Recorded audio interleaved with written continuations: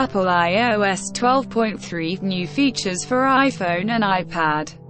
Numerous first updates for iOS 12 have a minimum of noticeable features.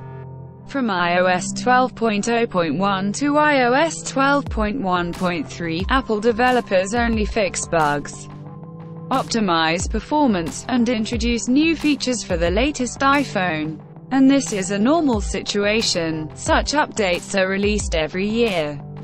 Actually, new features and noticeable changes in the interface are expected in iOS 12.2 and iOS 12.3. Both updates will be released before the summer of 2019.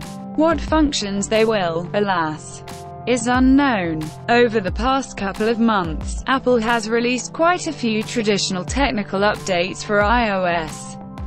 In all the intermediate versions of iOS 12, various bugs were fixed and stability was improved. A large number of new functions, as in previous years, were not.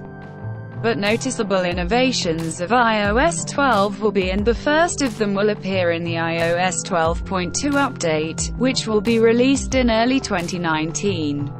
Today, the TechReview Insider revealed the first expected innovation of iOS 12.3. iOS 12.3 What's new?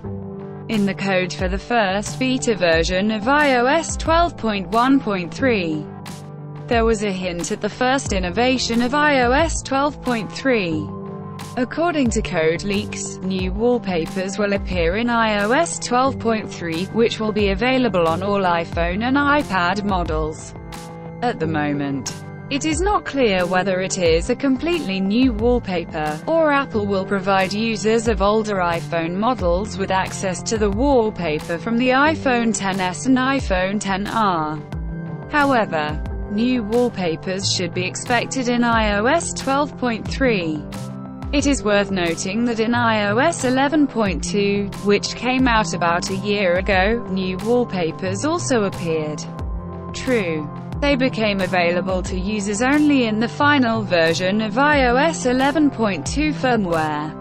New wallpapers were not in beta versions of iOS 11.2. It is possible that this situation will be with iOS 12.3. The first beta version of iOS 12.3 is due out in early 2019.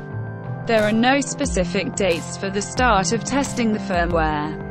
It all depends on when Apple releases the final version of iOS 12.1.3.